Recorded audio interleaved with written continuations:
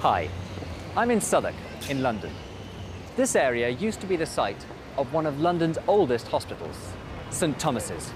St Thomas's was here for almost 700 years and had one of the country's first ever operating theatres.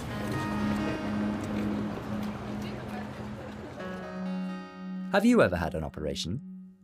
If you have, it was probably in an operating theatre like this. These modern theatres are clean, spacious, and bright. As you can see, they are full of high-tech equipment. And they are designed to make surgery as clean and as safe as possible. They usually have an adjustable metal operating table in the center of the room. Above the table, there are several large fluorescent lights, which allow surgeons to see everything. At the head of the table, there's an anesthetic machine, and around the room there are various monitors, measuring heart rate, blood pressure, and blood oxygen levels. But what about old operating theatres? What were they like? Well, that's why I've come here. You see, St Thomas's old operating theatre used to be in the attic of this church.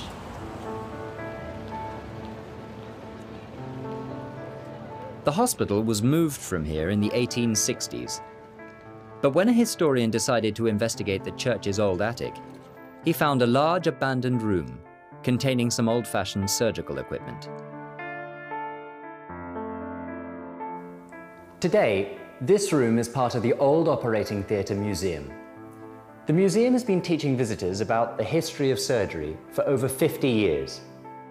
The first question many people ask when they come here is, why is it called an operating theatre? Well, the answer is simple. As you can see, medical students used to stand here and watch the surgery, like an audience watching a play in a theatre. During operations, the room was always cramped and crowded, and the bigger and bloodier the operation, the bigger the audience. Imagine how frightening it must have been for the poor patients. And they were usually quite poor. The rich had their operations at home, but the poor would tolerate the audience in order to receive surgery they would never be able to afford otherwise. The patient would lie on this uncomfortable wooden bench while the surgeon worked. There was no anesthetic, so patients were awake throughout the procedure, unless, of course, they fainted. The surgeons were quick. They could amputate a leg in less than a minute, but they had very little understanding of hygiene.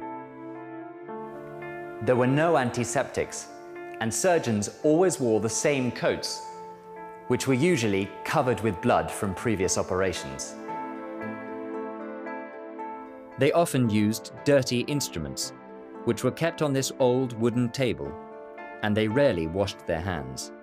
Below the operating table, there was a wooden box filled with sawdust or wood shavings. This collected the blood from each operation.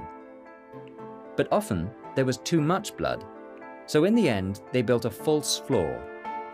The blood could be washed away and collected in the space between the new floor and the original floor. In such unhygienic conditions, it isn't surprising that patients often died during surgery. After the patient's death, their bones and organs were kept for further study.